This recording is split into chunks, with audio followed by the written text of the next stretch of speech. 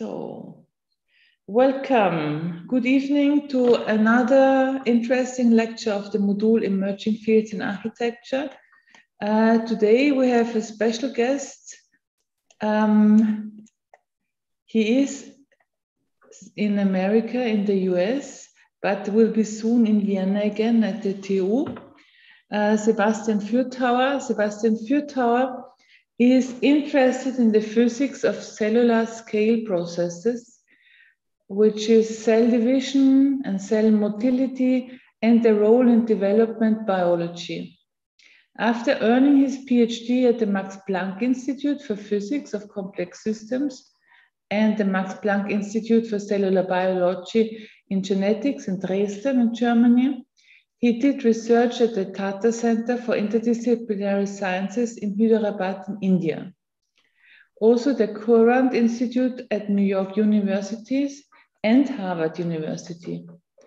He then joined the Flatiron Institute of the Simons Foundation in New York City, where his work focused on understanding the role of self-organized processes in the microtube cytoskeleton of cells, which enable the segregation of chromosomes during cell division.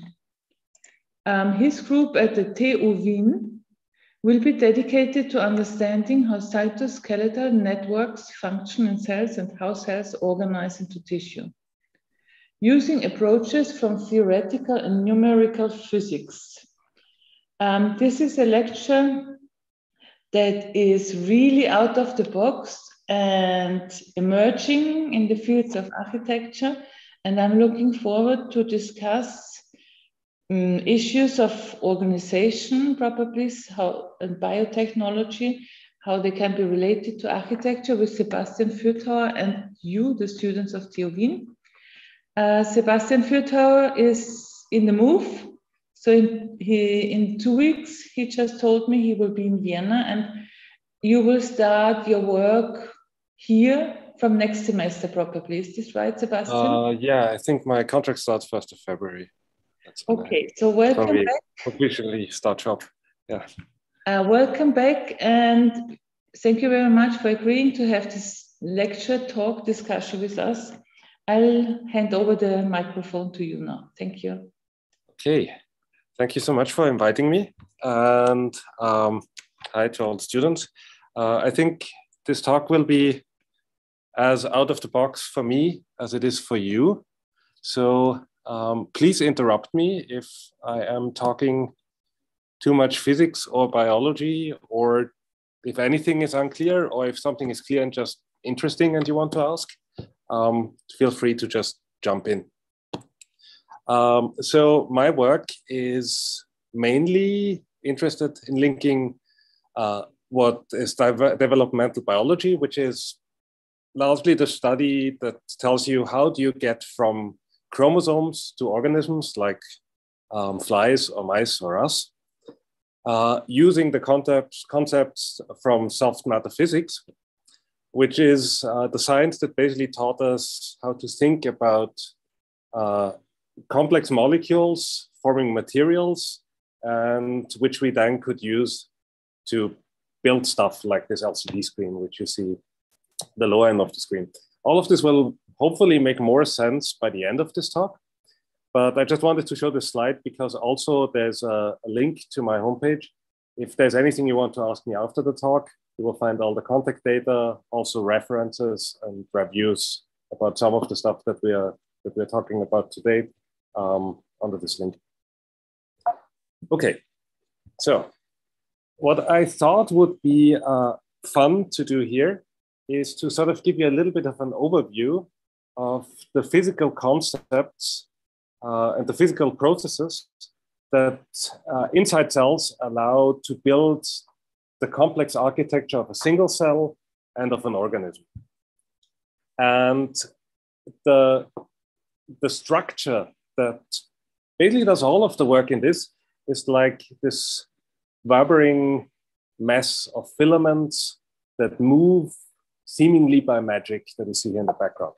So what you exactly see here is you actually see an experiment that we did together with people at Harvard Med, where we took the eggs of a frog, Xenopus laevis, squished them, put them in a centrifuge, spun out everything that's solid, and now you get the interior of a living cell that is still alive, that still breathes, that still has all the chemistry of a living cell. And what you can do in there is you can put in the structures, a structure that triggers like automatically the formation of complex structures in there, which is mediated by these complex networks which coexist and build structures.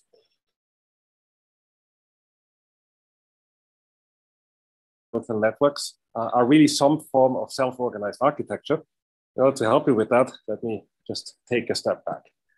I have a question. Yes. How can you see this? Do you use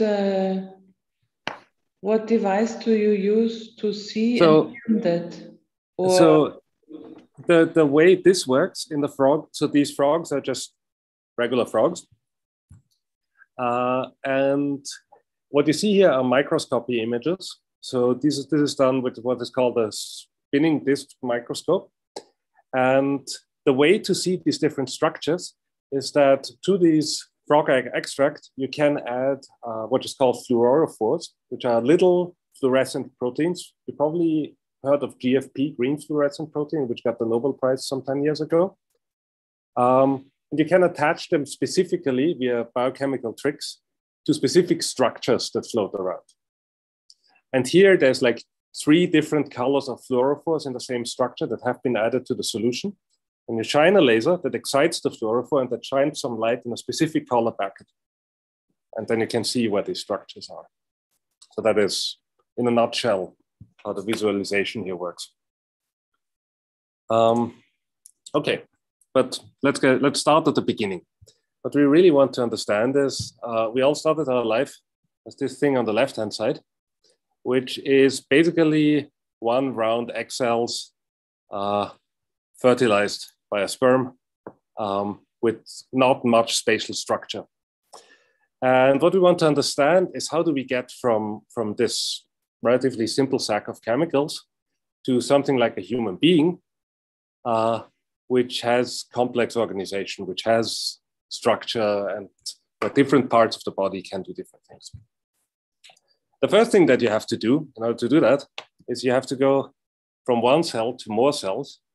And just to give you a sense on how frequent this process is, in order to form any one of you, you have roughly 10 to the 13, that is 10 trillion cells. So you need 10 trillion cell divisions.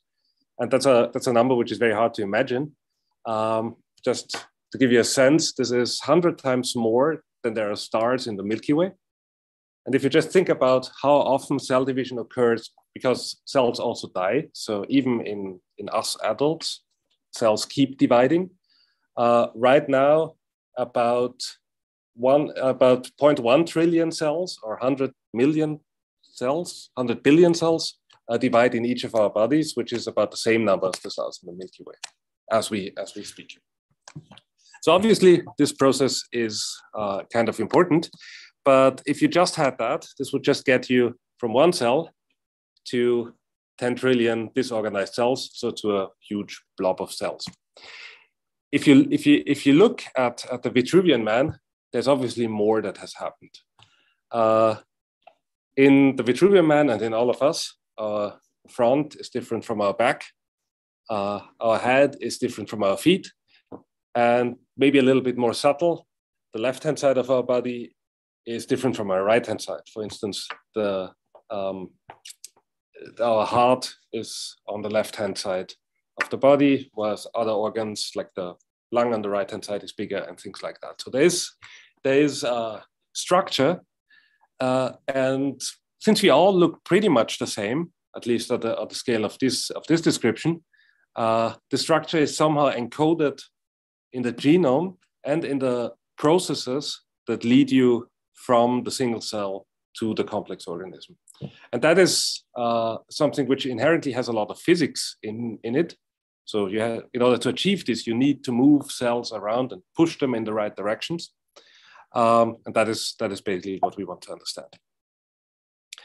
Okay, But the first step, and that is what I will focus in most of this talk on, is how can you make more cells?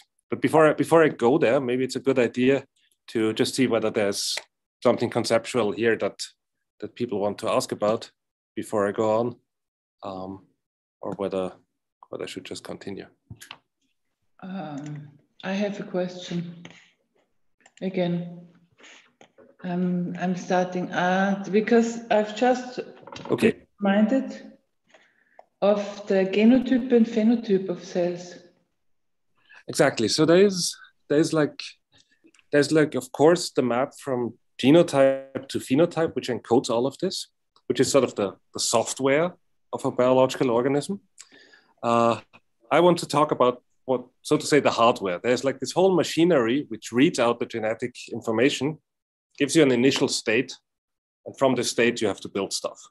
So in a way, like in a very simplified way, the genome is something like the blueprint, but at least in the macroscopic world, a blueprint doesn't build itself. You need all the machines around the blueprint that can read it, that can construct things and put them together in the right way. So this is the physics part of it. Okay, so how do you make more cells? And you probably remember some of this from high school, but basically the way this works in a high school's picture, that most of the time cells hang out in prophase, basically, or in metaphase, which is not depicted here, in prophase, and where they basically wait and grow and generate more material and just become bigger. But at some point, they start to get ready for division. So they round up is the first thing that happens. Then the genetic material, which hung out in a way in chromatin form, so in a form that biological processes can read and use to build more protein and build more structure, and they're reorganized into these little X-shaped structures, the chromosomes. Chromosomes are then collected in the middle of the cell in metaphase by a structure called the mitotic spindle. Then they are pulled apart and divided between two daughter cells that then split off. So in order for, and to the left here, you see sort of one of the earliest observations of all of this, which is by Walter Fleming in 1882. These are the cells of a newt, lure, where you can sort of follow these same structures. These sausage-like things are the genetic material, the chromosomes. You see the cell rounding up. You see the spindle, which is the structure that will collect and divide the chromosomes, starting to form in figure E. You see the chromosomes being centered here and then being pulled apart. So the reason why I think why I'm giving a talk here is even this process requires a lot of self-organization. So you basically, in each of the cell cycles, have to build one of these spindles from scratch, which means like as many times as there are stars in the Milky Way right now in your body, you have to use this thing to find chromosomes. In order for later being able to divide the chromosomes between the two sides, you have to somehow find the middle of the cell, and then you have to pull stuff apart. So all of this has a lot of spatial organizations. And here's a slightly more modern depiction of this process. So this is a movie that my colleague Reza Fahadifar here in New York gave me. This is the embryonic cell, the fertilized egg of a worm called C. elegans. And what you see here on the left-hand side is the spindle that has just formed and colored in red by a marker that goes to histones. You see the chromosomes. So now you see this structure as it has found the chromosomes, aligning itself with the central axis of the cell by itself, finding the middle, and then pulling chromosomes apart. So if you go a little bit deeper, you can now start to ask, what is this structure actually? And we did some of this work a couple of years ago when we basically took one of these cells together with colleagues from Dresden. Stephanie Rademann was the lead author on this. She's now in Virginia at UBC.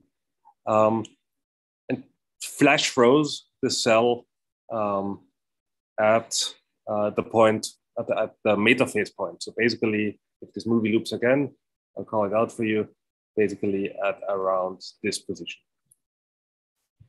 And what you can then do, then you can do higher resolution imaging by electron tomography and get a very detailed picture of the instantaneous architecture of one of these cells, of one of these spindles.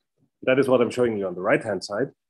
So really what these spindles are is a mess of tubular filaments that have the chromosomes, the genetic material in the middle, and these poles on the side. So the cartoon picture that people have arrived at from this and other work and earlier work, it's really, you would think of a spindle as the structure made out of polymer filaments, rod-like filaments. And I've been using the word microtubule a lot. They're really little tubes. That's really how you can think about that, that live in cells. They're organized around two spindle poles, which are these structures here. Can you see my pointer? Probably not. Probably I should find. Can you guys see my mouse pointer? Yes, yeah. yes. Yes, okay. So there's these two spindle poles on each side, the chromosomes in the middle, and they're anchored. Everything is anchored to the cell surface by these guys here, which are little motor molecules which pull from the thing on the outside and help it to center. So I guess that would be another good point. Well, maybe I'll show you the same slide. The next slide. And while there's like between different cells and cell types, quite some diversity about exactly how these spindles look. The general structure, like this general cartoon picture here is really conserved between cells, cell types, and different types of animal. So here, as an example, I show you the worm embryonic spindle from the very beginning. And to the right, I'm showing you another example of a spindle. This guy is smaller, but it still has the two poles. It has the genetic material in the middle, and it has like this structure of tubular filaments. This example comes also from a worm, but from a germ cell. So this comes from the unfertilized egg as it is about to form. Okay, so is there any questions about what a spindle is, or anything else that I mentioned and that I went too fast over?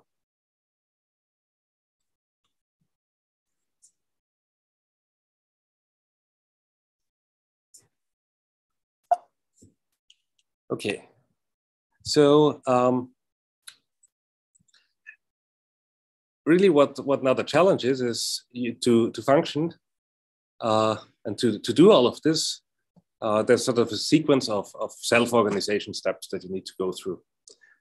You first need to build the spindle, then you need to center the spindle and the chromosomes in the cell. Then you have to sort of find the middle. After you found the middle of the cell, you have to split exactly at the half and move exactly the half number of chromosomes to the left and to the right. And then something else that the spindle will do is it sort of tells the rest of the cells where it has to split up. And just here to the right, this structure that I'm showing you, that is actually a spindle from another cell. This comes from human, from HeLa. It's a cancer cell line. There's a picture from the Tolic lab that are in Zagreb, I think. Okay, I will mainly focus in this talk about how the spindle can build itself, because I figured that illustrates a lot of the concepts that might be interesting for you guys. So that is what I will try to think about. So how do you achieve this type of architecture without an architect? How do you build this thing automatically? So obviously there's not like a blueprint for the Eiffel Tower, like for the Eiffel Tower here, but there's kind of similar elements that you have to, similar questions that you have to solve. And sort of the first thing that you have to think about is you have to start to learn about what these filaments that make up the material actually are. Like in the case of this man-built structures, it is just metal rods. Here, you have to think about these microtubules. Should you think about them as static rods, or is there something more happening? So if you look at a microtubule in, so this is just a computer-generated image, but comes from years of doing electron microscopy on these types of structures. So we know pretty well what these structures look like. These microtubules are polymer filaments. They're real hollow tubes made out of, in general, 13 what is called protofilaments. So each protofilament is one of these lines that you see there. And they have two ends, which are structurally and chemically different, which in the field we call plus and minus end, which has nothing to do with an electric charge. That is just how the nomenclature has established. And during the life of a microtubule, it starts basically as a little microtubule nucleus, and it keeps growing for a while from the plus end. So there's more of the building blocks. So these little building blocks are tubulin dimers. These are the building blocks of microtubules. It keeps just adding more of these little building blocks until an event that is called catastrophe occurs. And the microtubule randomly switches to shrinking very suddenly. What that means is that each of the rods that a spindle is made of has a very finite lifetime. So these lifetimes have been measured. In most spindles, microtubules live around 15, 20, 30 seconds. So they grow and shrink and are gone after 30 seconds. And as they do so, have an average length of 6 microns, so 6,000ths of a millimeter or something like that.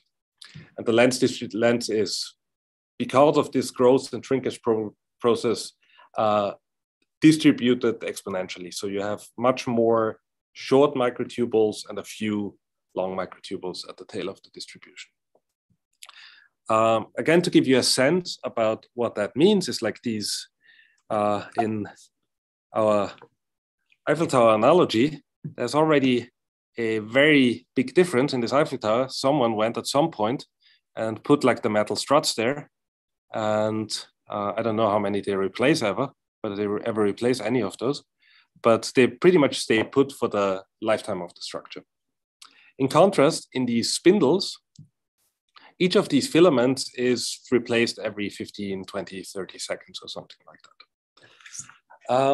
This is especially striking if you also try to compare this number to the lifetime of spindles.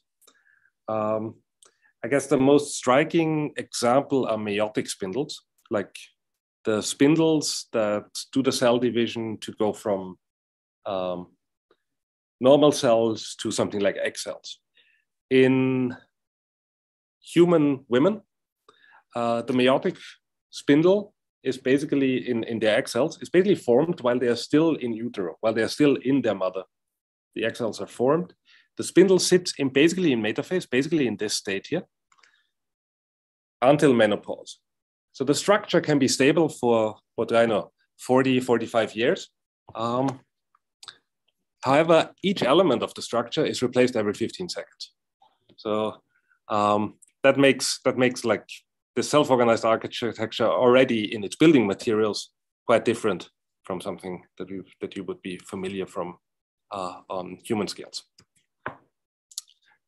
The second thing, so this is now a spindle of a frog, is that in these spindles, every one of the struts that you see there, every one of these microtubules moves. So what you see on the on the right-hand side is a static picture of one of these spindles. It's this American football, rugby ball shaped object. The way this has been visualized is by putting a lot of the fluorophores that I told you about before into the substrate so that the whole structure lights up bright. So this is obviously a photo, but if I showed you a movie on the left-hand side, you would basically just see this whole structure staying put and shaking around a little bit in the experimental chamber, but basically stay like this. What the experimentalists have done on the right-hand side is that they just have used way less of this dye, way less of these fluorophores.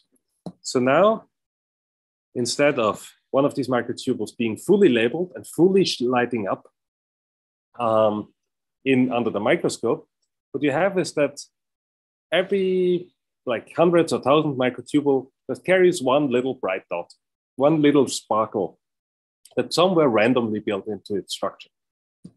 And that's the sparkles that you see on the right-hand side.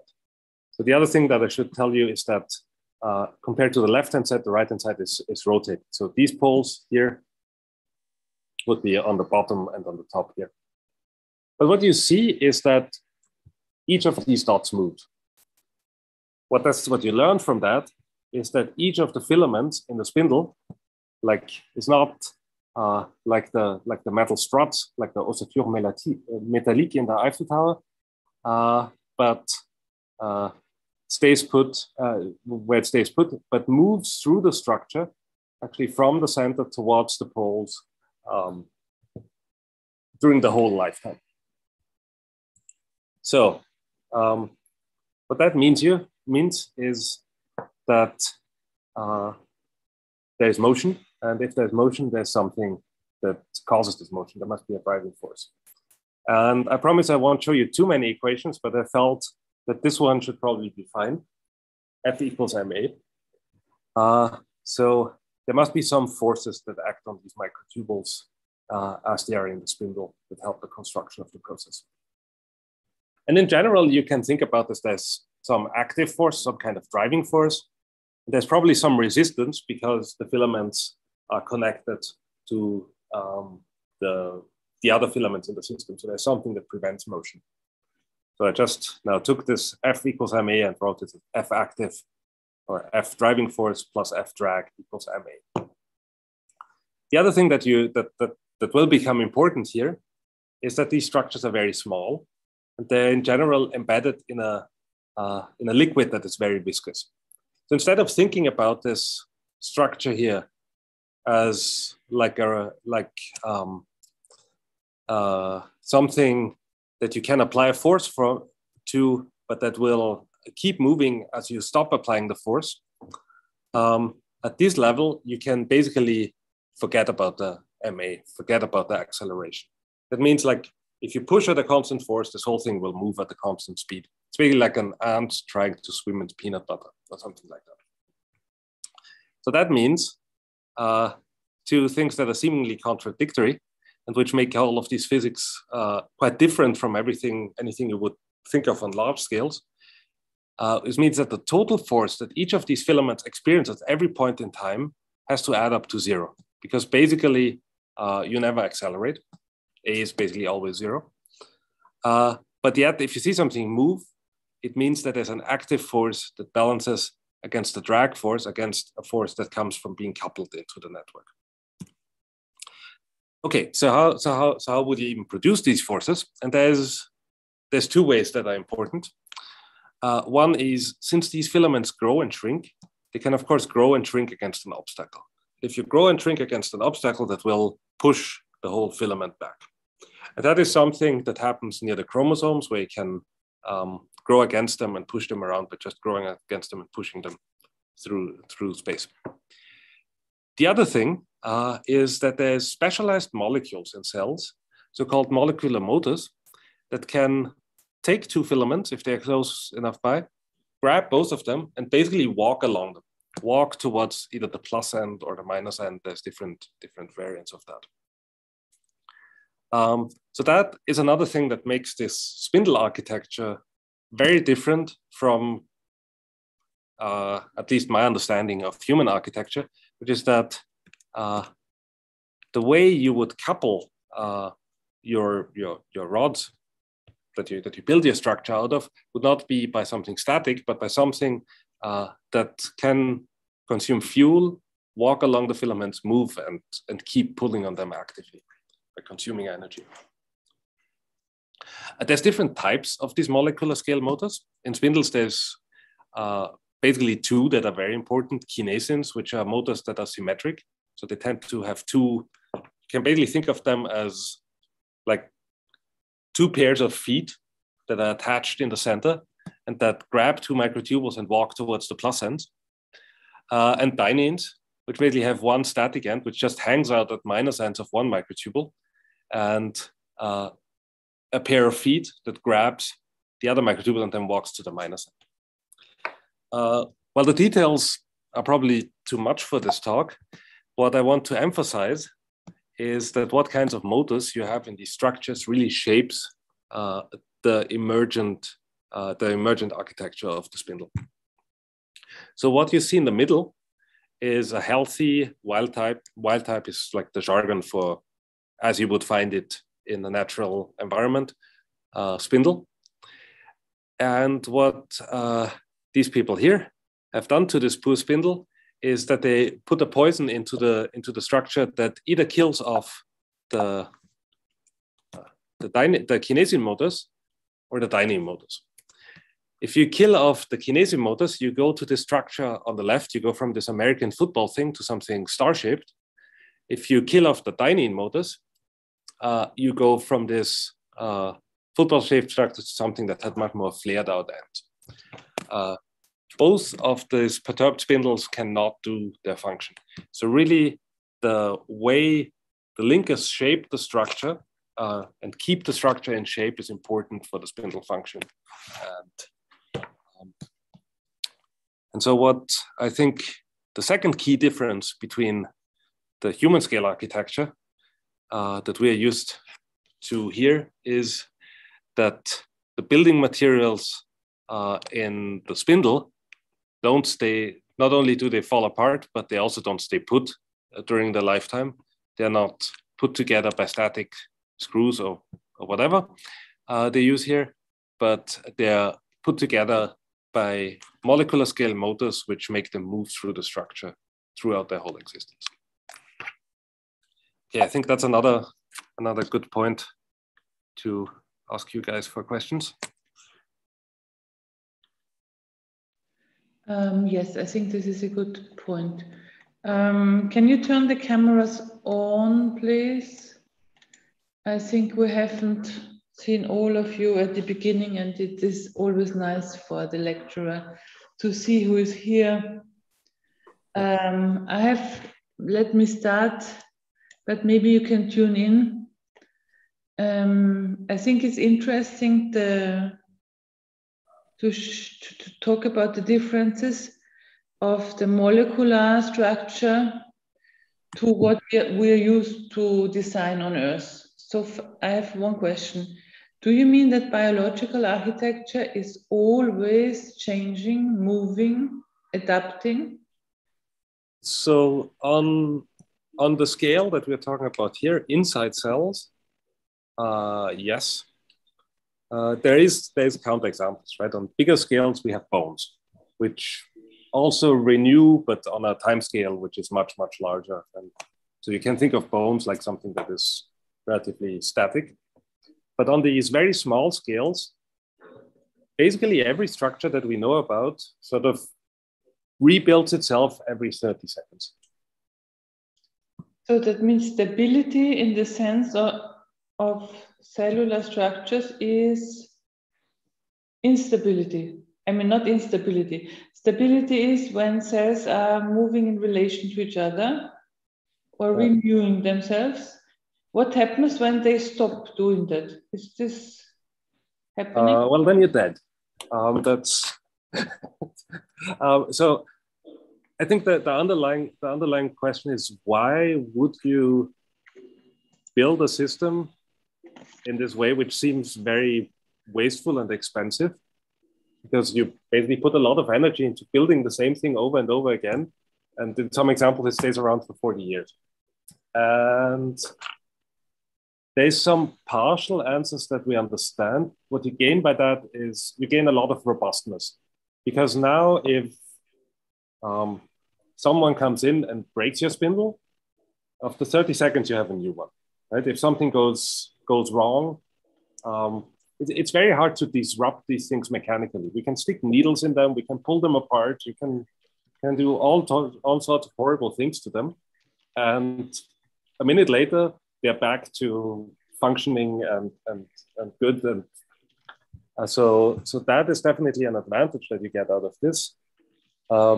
It comes as a very high energetic cost, like constructing and destroying these filaments is very is a substantial part of the metabolistic cost, of the energy cost of a cell. On the other hand, it's still much cheaper than the energy for building the material for building a new cell. So it's very hard to say what is being optimized for. But yeah, we understand some of the trade-offs, but at this stage it's a little bit of guesswork. That's interesting, the issue of optimization, because we talked a lot about optimization in the module, and there is never one solution for an optimal system. It depends how you look at it. And what you just said, it's interesting that you see something happening, and obviously it's optimal, but we don't understand why. We don't understand why. And I think another interesting aspect to your first question, actually, about what happens if I make these microtubules, if I keep them from falling apart, for instance. So not a direct answer, but probably something interesting to think about is one of the best cancer drugs, anti-cancer drugs that we have is a drug called Taxol, which comes from birch tree from the Rhine. And what Taxol does is it prevents microtubules from falling apart. What that does, if you put it in low enough doses, it makes it much harder to form mitotic spindles, so it makes cell division much harder to achieve. And the net result is that cells that divide, often like cancer cells do, die. So we don't really understand the mechanism, but it's interesting to note that like the best cancer drug that people would give you in chemotherapy is one that makes microtubules more stable. Mm-hmm.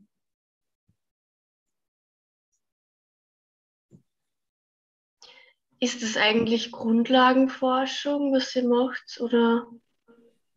Ja, ich würde schon sagen. Also das heißt, ihr habt eigentlich kein konkretes Ziel für Anwendung von eurem Wissen, sondern ihr generiert einfach Wissen und die anderen können dann damit irgendwas Gezieltes machen. Ja, im Wesentlichen wollen wir verstehen, wie diese Art von Materialien sich selbst zusammenbauen können. Und du kannst ja, also es gibt, was schon passiert ist, dass wir immer wieder auf Mechanismen stoßen, die für zum Beispiel medizinische Anwendungen nützlich wären, zu verstehen oder nützlich wären, unterbinden zu können. Im Moment verstehen wir nicht, also mir ist kein Beispiel bekannt, wo ein Biologe gesagt hätte, wir müssen Molekül ABC unterbrechen, und dann ist das direkt in die klinischen Studien gegangen und durchgekommen. Also wir verstehen zu wenig vom Systemlevel, um sagen zu können, also wir verstehen, wie wir Dinge kaputt machen, aber wir verstehen nicht, wie wir Dinge so kaputt machen, dass wir Krankheiten unterbinden können, ohne den Host auch schlecht zu beschädigen. Aber ja, das ist Grundlagenforschung. Das ist, wir wollen wirklich verstehen, wie bauen sich diese Dinge zusammen. Ja. Und du kannst natürlich auch dir vorstellen, dass du nach denselben Konzepten, weiß ich nicht, Microrobotics oder solche Dinge bauen könntest.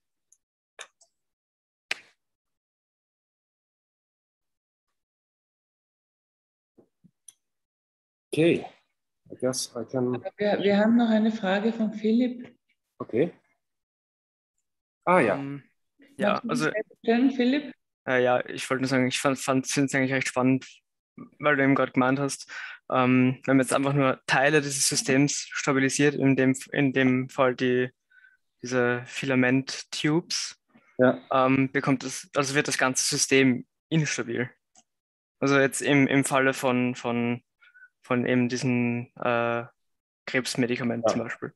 Ja. Also gehört eben diese ständige Regenerierung, dieses eben, wie auch als Sandra vorher gemeint, dieses ständige in Bewegung bleiben ist essentiell für die Aufrechterhaltung dieses Systems. Auf jeden Fall, ja. Ja. Ich habe noch eine Frage zuvor zu dem Spindel und zu dem Aufbau, weil das so symmetrisch aussieht. Ist das wirklich alles symmetrisch? Ich habe hier Beispiele aus Zellen gezeigt, die sich symmetrisch teilen.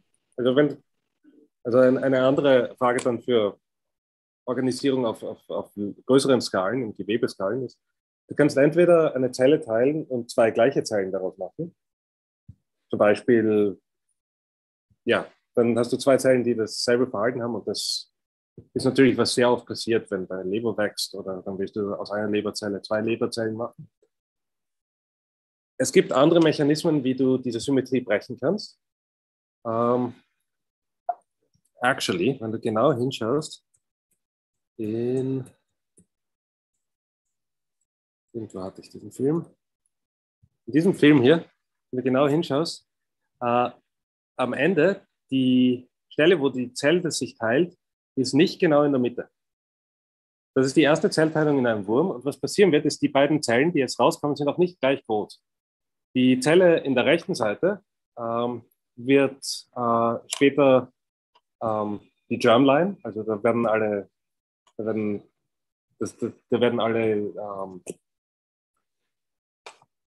wie sage ich das ohne Jargon, da werden alle Eizellen und das später daraus werden. Die Zelle auf der linken Seite wird die ganz somatische Linie. Das wird der eigentliche Wurm werden.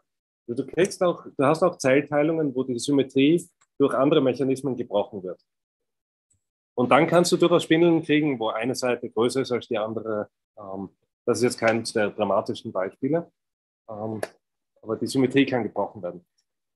Was du auch machen kannst, sogar in symmetrischen Zellteilungen, du kannst jetzt hingehen und also jede Hälfte dieser Spindel organisiert sich um einen dieser, maybe I should switch back to English, is organized around one of these spindle poles. So one experiment that people have done is that they just took a laser and they basically boiled one of the spindle poles locally. So they just shoot it down. And what you then get is half a spindle, which looks exactly like half of the healthy spindle. So the construction of the two halves seems to be pretty much independent as far as we can tell.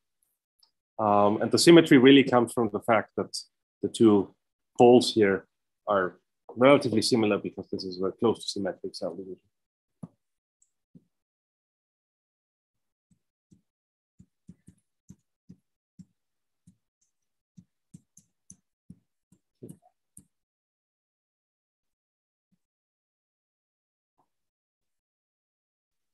Any more questions at this stage?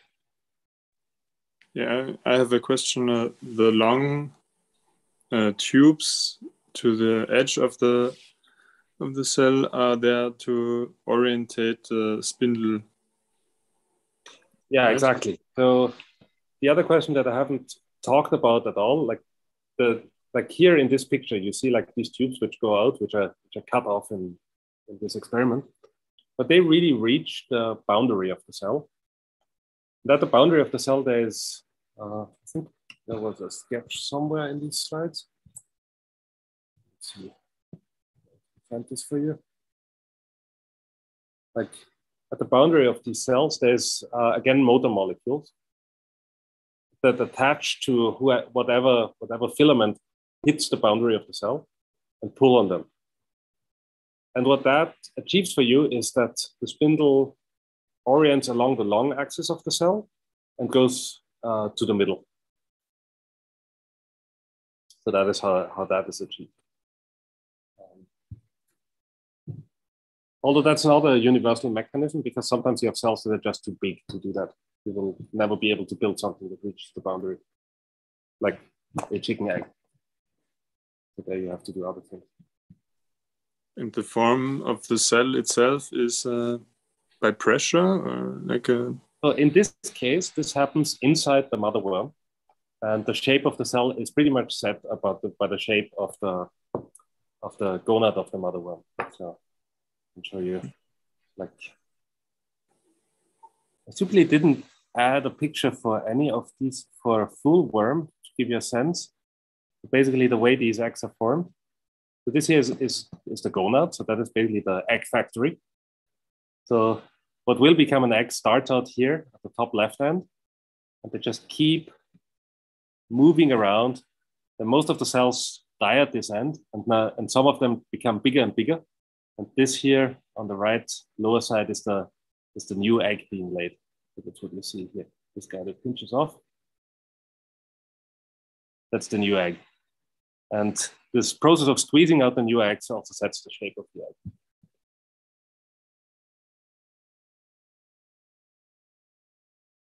But I don't think that we understand that super well at this stage, how that works.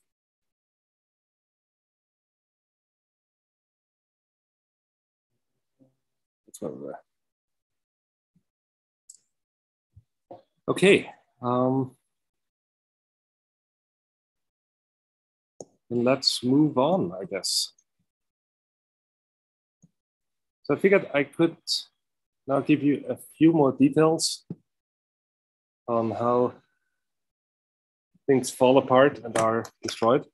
Basically, if you want to understand this in a little bit more detail, we need to see how filaments are built and destroyed, and how filaments are moved around in spindle. You need to be really clean and understand the physics of that.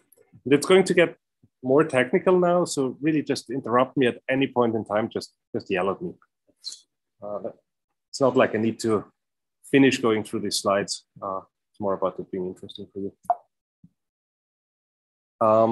Okay, so in order of looking at these, getting such a steady state structure with filaments that are that have where you have the right amount of filament at every point in the structure, there's really two things that you can do. You can either choose where you build new filaments, or you can choose where you destroy the ones that are around.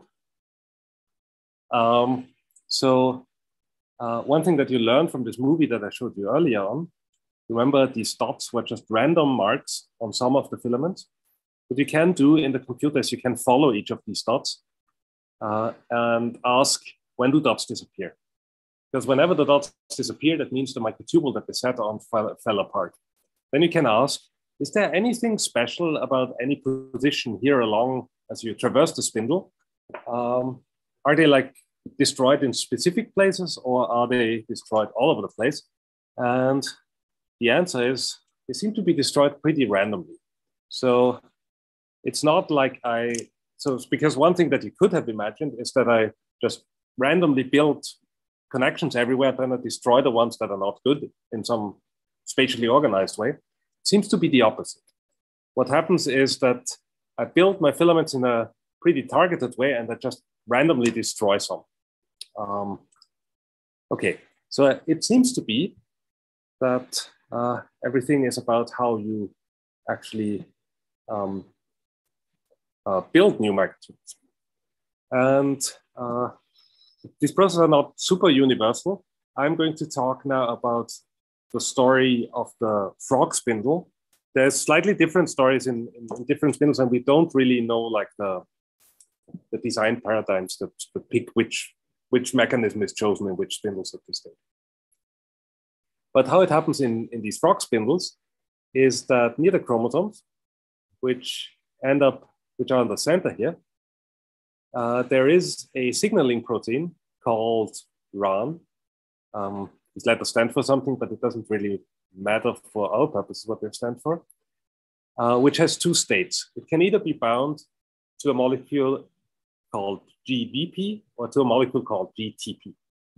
So at the chromosomes, there is a machine that basically turns RAN GDP into RAN GTP.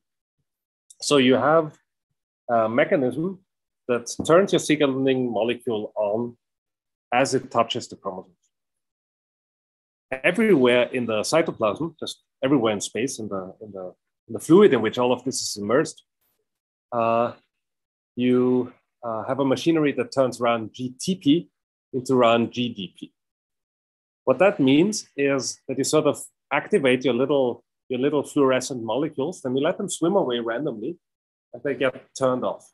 What that gives you is that you have a little sort of signaling blob forming around the chromosome. And what people have thought for a long time is that this is the full story. That basically, if you just had RAN somewhere, you form a blob of microtubules, of filaments, and then everything else is done by molecules. So basically, what RAN GTP then does is it talks to some other molecules called spindle assembly factors, and they will produce the microtubules. If you buy this theory, you just add RAN, like this activated molecule, to frog egg soup. You should just form a disorganized blob of filaments if you don't have any molecules around. The person that proved us wrong on this was Sabine Petri. She is in Princeton. And she did very beautiful experiments where she did exactly what I just suggested, where she took structurally activated RAN, just piped it into the extract from a living cell. And what she saw for a long time is nothing, but then she just added one stabilized microtubule, actually with Taxol, a stabilized microtubule to this thing. And around this structure, she sees these fireworks emerge. So what you see here are stills from her website. The filaments are microtubule filaments.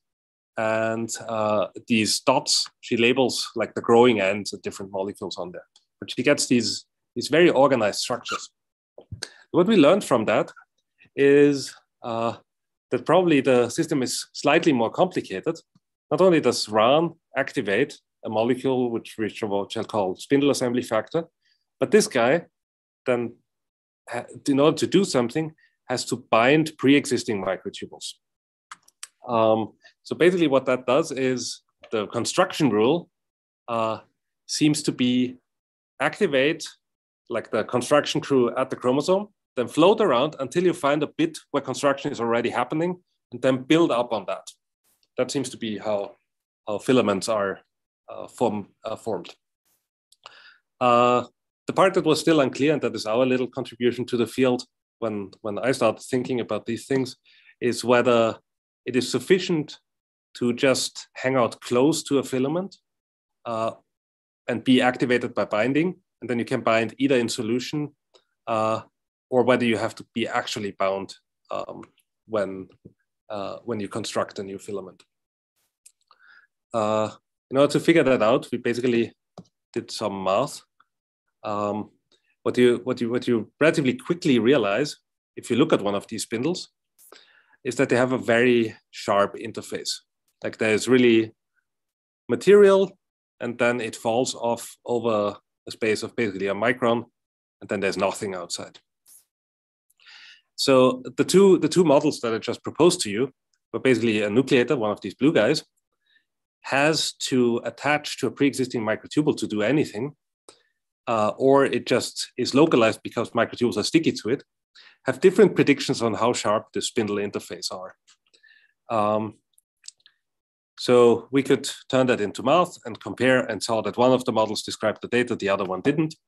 So what we learned is really the way new material is constructed in the spindles is so basically filaments are randomly destroyed everywhere.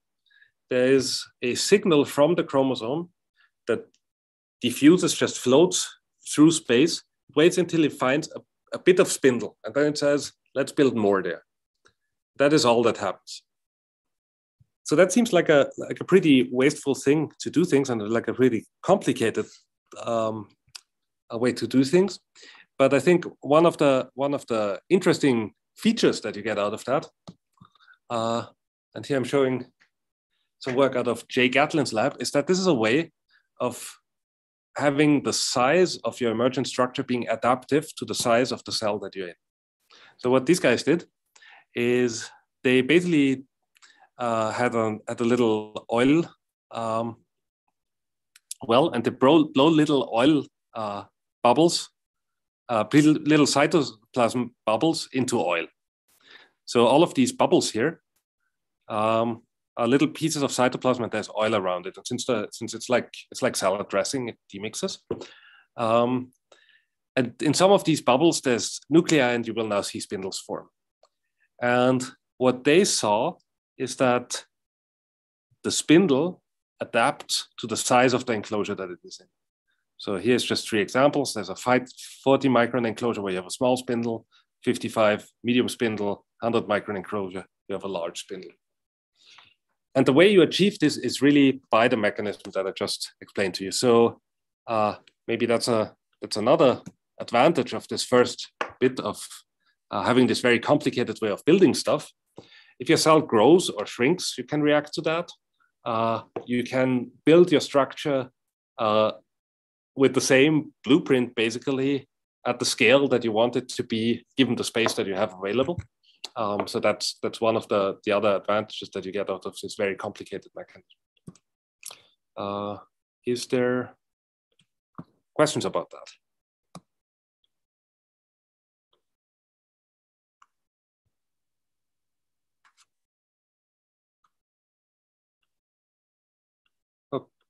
Okay.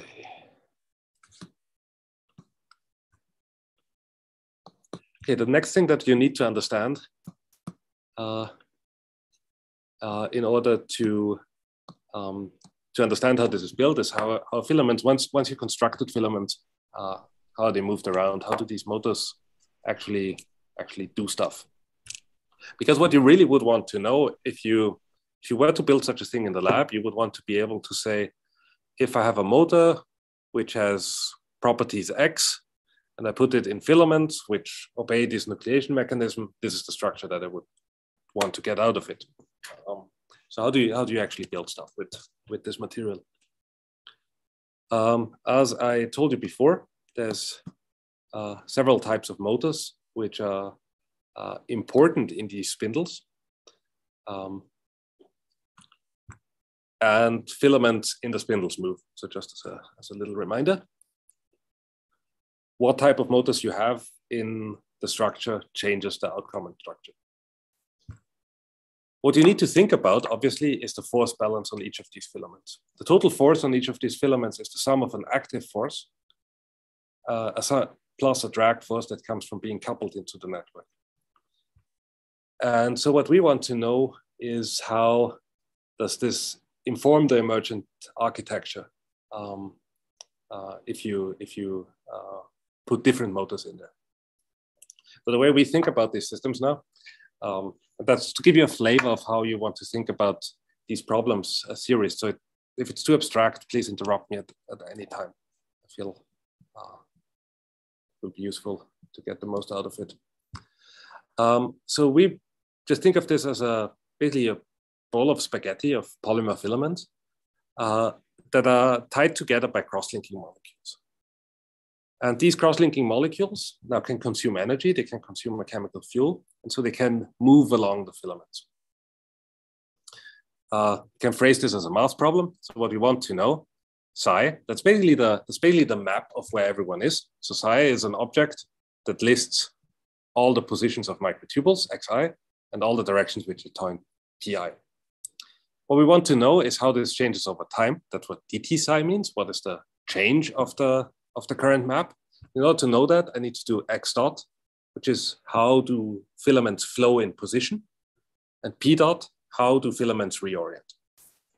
So if you think about that from a mathematical point of view, you have 2 unknowns, x dot and p dot. If you know those, you know everything. So you need 2 equations.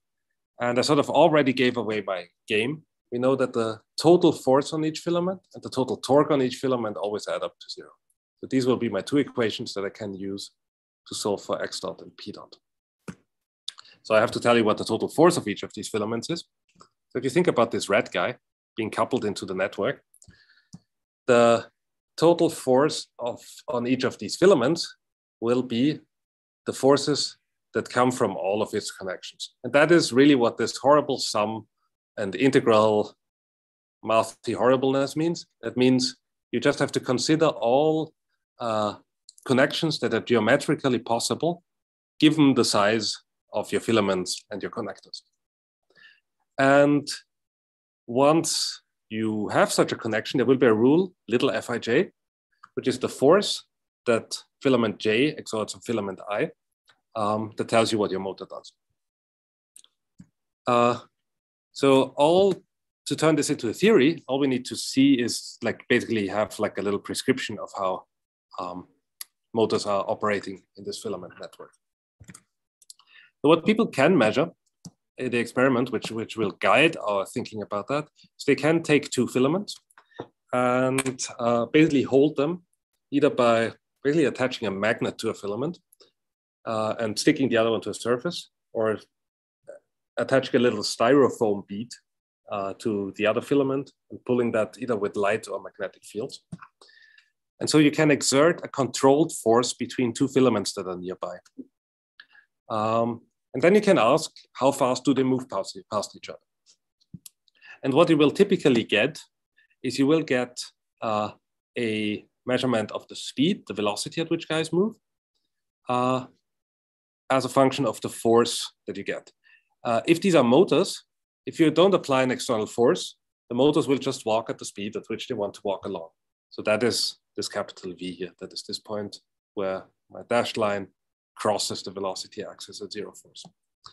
If you pull to oppose the motion, your motors will slow down. So you will walk along the dashed line upwards until you reach a point where nothing moves. That is called the stall force, because you just pull too much against the action of the motors so they can't move anymore. Once you have such a curve, you can write an expression for Fij. And let me just parse the mathematics for you. There's this term proportional to gamma, which is just the slope of this curve. If I just had this term, basically my force velocity curve would have its preferred velocity be 0. So that would just be friction between linear friction between two rods that are connected. So the speed would just be proportional to how strong I pull on it. Now the connectors here, unlike in many other materials, are active. So there's a second term, which is the force that my connectors exert by their walking motion. What that leads to graphically is it displaces the 0 force velocity from 0. So there's a preferred velocity, and it adds this little term to our equation. But really all of this is basically you say,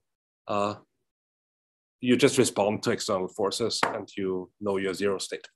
Once you have that, you can tell everything about these materials. So now you can play games. And one game that we played is we tried to build something.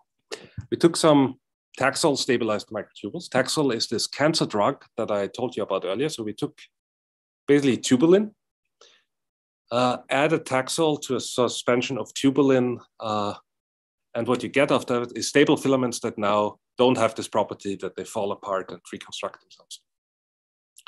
And then we picked the motor, XCTK2.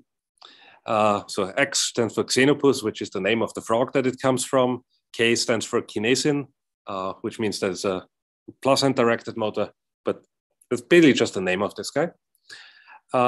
And we asked, can we sort of know about the force velocity curve of that? Luckily, people had measured that 10 years ago. What they had measured is just take a few floating microtubules and stick one to a surface, put motors in this whole solution. What they see is that the motors basically bind everywhere where they can reach between the two filaments. And you see that also here in this graph in the middle, where you see like time goes from top to bottom. And what you see in the middle row, you just see where the microtubules are. And where it's brighter, it's basically the overlap between the little guy and the one that is attached to the surface. In the lower channel, you see where the motors are. And what you see is they are basically everywhere where there's overlap between the filaments. And on the top, you see the column merge between these two channels. So what we know about XCTKT is that it binds basically everywhere where it can reach. And the other thing that we know about it, it slides things apart at 19 nanometers per second.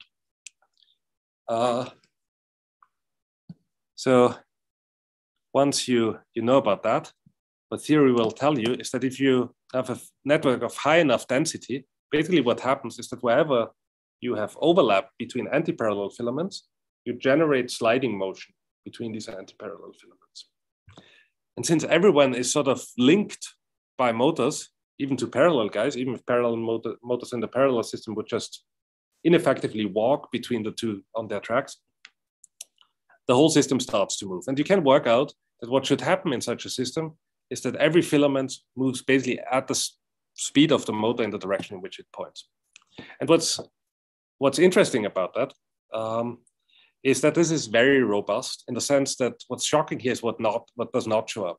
What does not show up is any concentration of the motors. So it doesn't matter how many motors you put into the filament. You're very robust against fluctuations of how many parts you have.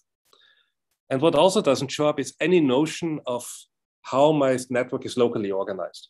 Because naively, you would think that if you go to a system like the one on the left-hand side, if I have two parallel filaments, my motor would basically walk on both sides towards the same end, basically exert no motor forces, so nothing should move. Whereas if I found two anti-parallel filaments, I could basically push them one against the other and they would slide relative to each other.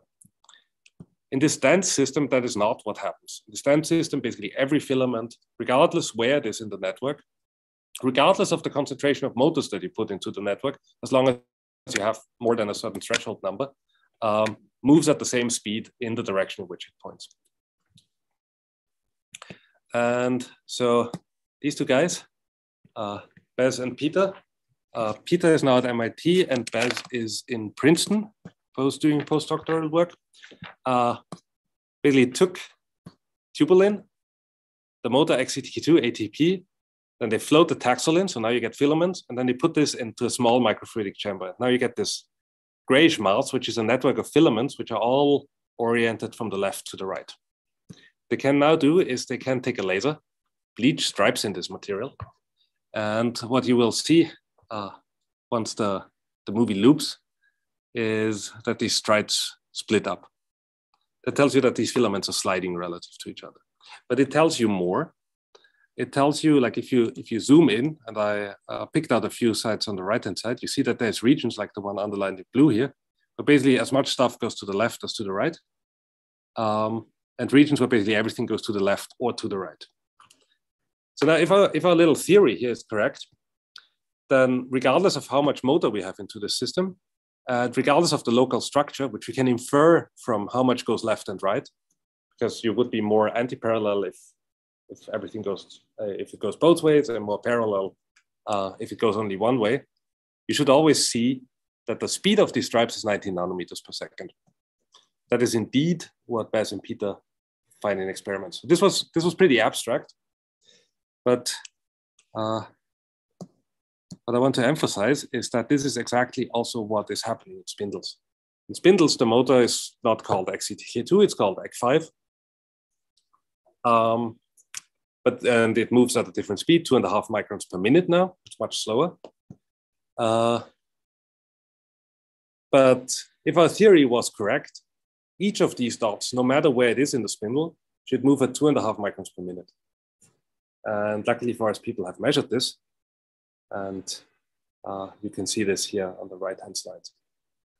Okay, that was pretty abstract. So I feel I should accelerate here and just tell you that we now just reached the point where we understand enough about both the construction mechanisms and the forces in these spindles to be able to basically put all of this set of rules in a computer and ask, can we, at least in a computer, recapitulate the full self-assembly of one of these spindles?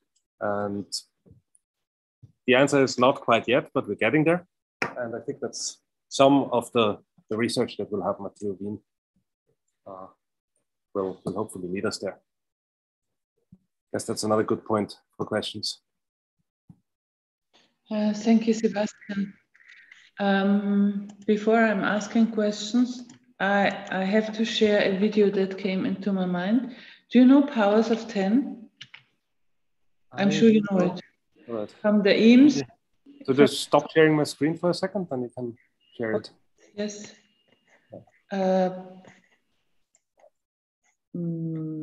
Oh yes, maybe I can share it then. Even better.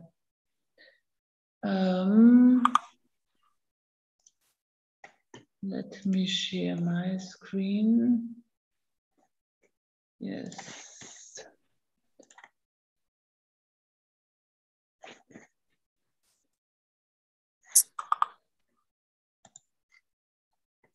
So, you know this video? Have you seen it? There was a new one from Google, but this one is original by Charles and Ray Eames. They produced this. It's a beautiful book. You can see now why I have been thinking of that. Yeah. Because it's always the same, you know, at the same point that you're looking at, but in a different scale. Yeah, exactly. And the reason why I thought is that eventually what you are showing, or what we think we can, why your research fits to the module and our work, is that it's from the smallest to the largest part. It would be strange if it wouldn't have similar laws, right? There's things which are, well, there's things that scale, right? It's and things that don't. So there's definitely things which are fundamentally different between this little scale and ours. And one of those is called, so in the smaller scales, things are very light, and the fluids in which you're embedded seem very viscous. What that means is, for instance, well, if you shoot a rocket to the moon, it's basically all about inertia, right? You give it a push once, big explosion at the back, and it will keep moving forever. And that is because their inertia is important, viscosity isn't. At the smallest scales, it takes a lot of energy to move small particles in a fluid. This is why your vacuum cleaner needs to have a couple thousand watts, because it's very hard to pick up a tiny particle with fluid which has no inertia with fluid flow just by viscosity. So there's some physics. There's a scale that is really scale dependent, like that, and some organizational principles which probably cross scales. So I think yes, some sense it's the same, to some sense not. It's interesting when you say that, because nowadays we think it's normal that, you know, you take a rocket and you lift off the Earth, but it's only a few years ago that we know it's possible. Just 100 years ago, people thought it will never be possible. But anyhow, I have two questions before maybe the students have some questions. One is, you said the spindle adapts to the size of the enclosure. This is what you discovered in the experiment. And I think this is interesting, because we have learned in history and also in architecture and from animals, whatever, that size is always in relation to the environment. But is it really the size of the enclosure, or is it also some other condition? Or is it really the bigger the enclosure, the bigger the spindle? Is it relational? So there's two scales that matter. So for this specific problem. So the way that it's worked is that molecules sort of have to find the chromosomes to get turned on. That was this RAN cascade that I talked about. And so what happens is that if the enclosure gets smaller, basically you're limited by how much stuff floats around, how much of the signaling molecule floats around in total in the enclosure. As you make an enclosure bigger and bigger, much bigger than the scales that I showed you here, at some point, the time that it takes a random molecule to find the point where it gets turned on gets large compared to the time that the lifetimes of your components. So the way it works for the spindle size is that if you start with small enclosures, you grow with the enclosure, but at some point you reach a maximum size where increasing the size of the enclosure further will not change the size of the spindle anymore. So that is how it works for this system. Yeah. Basically, because there's two scales, one length scale which is set by diffusion over lifetimes of molecules, and one that is set by the lifetime, by the size of the enclosure. And the smaller of these two sizes basically sets the size of the spindle. That is... okay, I have another question. Is there maybe one question from someone else?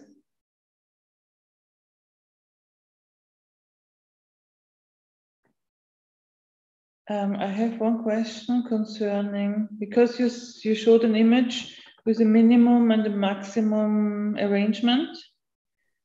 And it seems that on that level, a minimal system is not the favorite.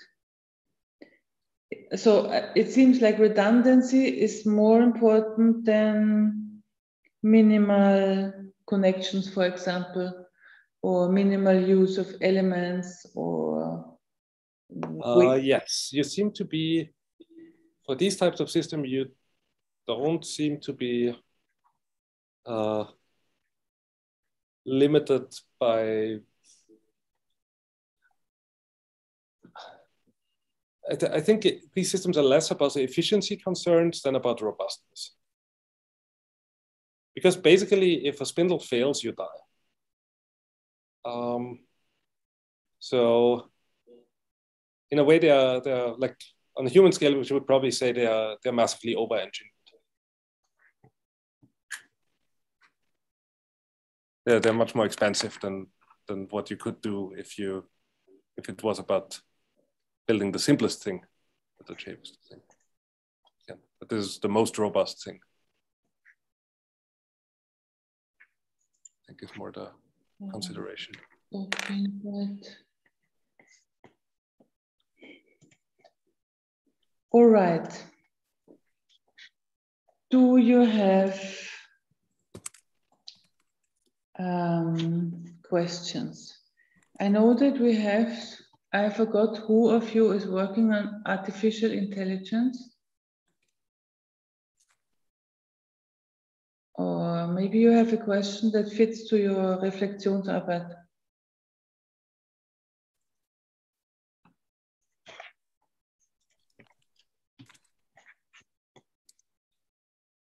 Otherwise, I have to ask, does artificial intelligence help? Or is, okay, first of all, does it help for the research? Or do you use it? Or do you intend to use it? And second, do you think artificial intelligence, programming, software, something can learn from the work you do? So we have people around here that think a lot about neural networks. So there's a technical aspect in which they can help, which is just, really a neural network is in mathematical parlance, a universal function representative. And you have of course the structure, like if you want to represent what these materials do, it's often not obvious how you do that efficiently in a computer. And one of the ways of doing this is basically teaching a network to map the function that you want, which I guess falls into the realm of artificial intelligence. People have thought about that.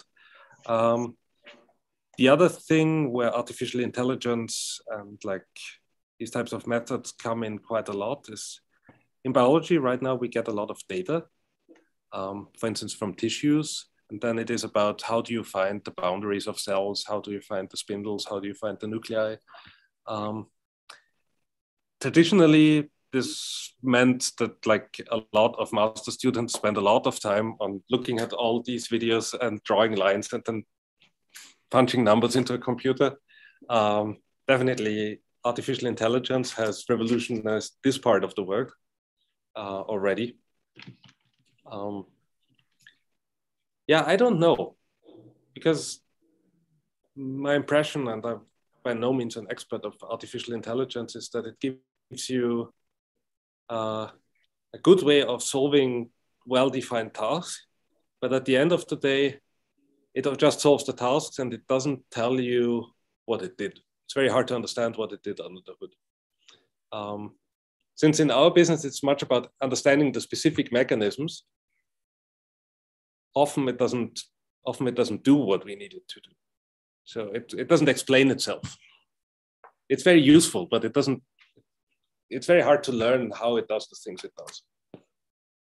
Somehow too close to magic.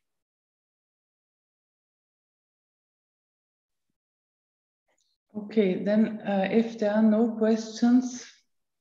I would have please, Sebastian. Another question. Is not entropy another, I don't know if it's a force or a principle that spindles would have to fight against? And yes, it considered. So basically, as a living system, like you have to fight entropy all the time.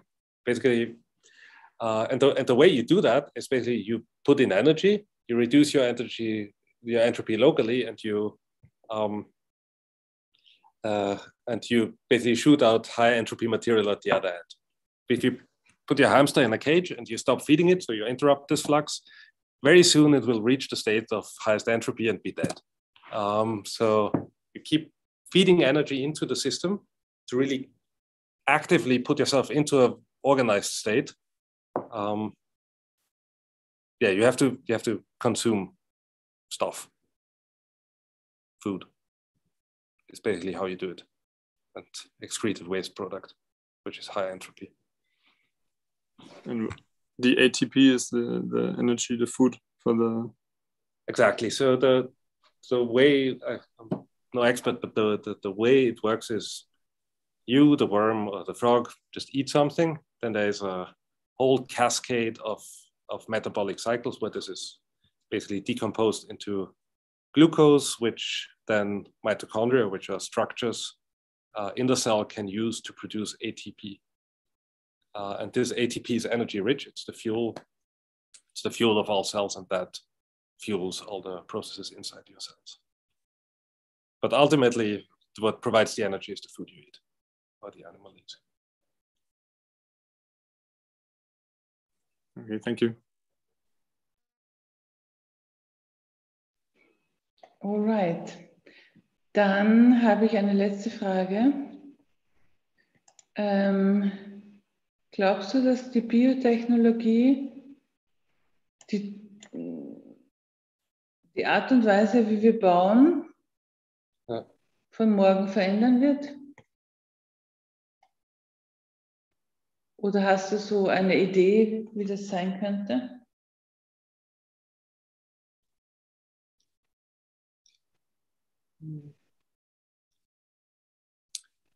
Ehrlich gesagt weiß ich zu wenig über die Art und Weise, wie wir heute bauen, um da richtig etwas Vernünftiges dazu sagen zu können.